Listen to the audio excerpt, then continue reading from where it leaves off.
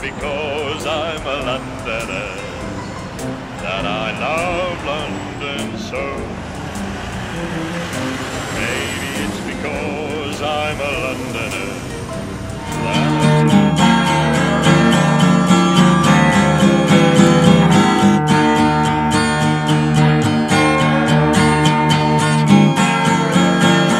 Yeah, here we are, just outside Faversham, in the heart of hop-picking country, Eddie. Here we are. Here we are, yeah. The two of us, and we've come here basically because this was where we used to come as a family in the 50s and the 60s, and we were still coming here up to the late 60s when mechanisation sort of kicked in. So Eddie's family would be, his grandparents used to come, my mum and my dad used to come, and we're here by, I think, probably the last remaining huts in the centre, and there'd be huts behind as well. So, yeah, I mean, in fact, these are, I think, probably bigger than what we had. We would probably only had, our hut would be perhaps 2/3 of this size. Pretty well taken up by the bed. I mean, there would be a big wooden bed in half of it, and all the family would sleep in the bed. So, but that is where people used to sleep. They would cook outside in fires dotted around. It's almost like a third world existence, isn't it? For the open cooking. Yeah. It's wonderful sleeping accommodations. It's rough. Pretty basic, which I think it was largely why it was, I suppose, in those days, locally, it would be seen as immigrant labour, wasn't it? The day would start around 7 o'clock in the morning. We'd pick through to around 5. And then we'd return to the huts for the evening meal. No, it was a job I never really paid, not for the time you put out there. But I couldn't tell you really what they used to pay. The whole area at one time was full of hops. Faversham itself was really full of hop pickers. But you can imagine that the hops in bunches of 4, the roots are here, and in about February time, the farm workers would put 4 strings up to the wires at the top here.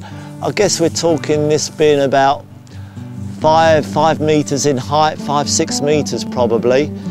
So come August, this field will actually be absolutely full of hops. You wouldn't have this open aspect you see today. There'd be a tractor width apart, so the tractors could get down. And in August, the hop pickers would come down, they would pull the bines themselves, so it was largely a female workforce. The women were tough, they would have the strength to pull the bines. Male would come round on stilts, and he would pick off the hops that were left up on the wires. They would pick their hops in baskets. They would have a tractor with a trailer attached and a crow's nest, and hook the hops onto a trailer. And the hops used to come in at the far end of the machine. And then the hops would go through the machine. The waste products would be spewed out on that side there. And the hops and the leaves would come out this end. There'd be a conveyor belt here, and the women's job, there were about 6 women working in the machine, would be to pick out the leaves, and then the hops would go into sacks and back off to the oast house. I would be brought here every day by the farm manager in a Land Rover, and this is where the hops are baked. So from the fields, the hops would be picked, put in sacks, brought here, moved up to the upper decks of the oast house through this platform here. And the oast house is, as I said, a very big oven. They would be baked overnight, and in the morning we would go in and put the hops from the upper floor into pokes, and they would then go off to London or to hop brokers. Very vibrant childhood memories of queues around here, people queuing for their money. Of course, most of the money had already been spent in the local pubs.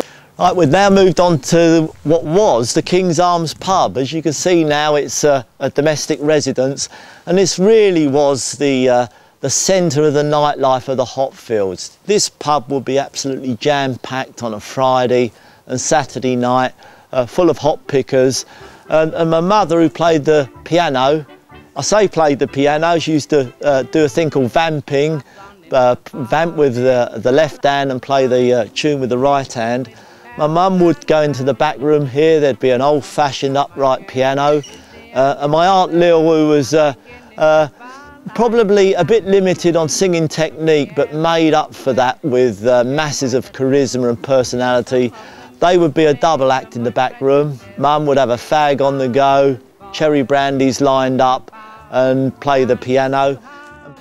He invariably vanished, my dad. He vanished about midday for a couple of hours off to the local pub in that direction with his best mate, Uncle Elf.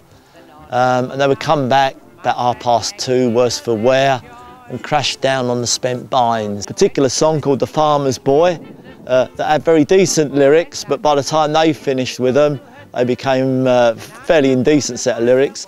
That would be jam-packed in the back room there. We as kids would be balanced on the window ledge, looking in, trying to see the action. In those days, kids weren't allowed in pubs, and this would go on throughout a Saturday night. 14 pigs, that's a lot you can tell. Oh. What about your view of Londoners? Did they upset your quietness? Never upset me. No, You're being very diplomatic. Come on. No. I used to get on very well with most of them. Yeah. I knew quite a few of them because they used to come down year after year, you know. Yeah. Life did change. I think the local economy had changed fundamentally, really. You say the pub's now gone. Pub's gone, and there was a local shop here, and when mechanisation came, the shop closed. And I think generally there was a sort of slightly depressed air about the fields. Only one hop garden up here now anyway. Yeah. This one, I was just telling your mate there, this one's been redundant for, must be 4 or 5 years now. Oh, right, yeah. But I like the way that the pub is such an important part of all this story. And I love what you said about Dad and Alf going down for 2.5 hours, drink, coming back, crashing out somewhere over there, having a kip. And they still, well, obviously they didn't have the same flexibility once it was mechanised, but I think most evenings were spent down the pub. And of course, it's still an active op-field and an active machine. I think it's still immigrant labour. Instead of it being immigrant labour from London, it's now immigrant labour probably from largely Eastern European. But it's still active down here. The machines work and the Osthouses work. But that sort of romance about it, I think, has probably gone now.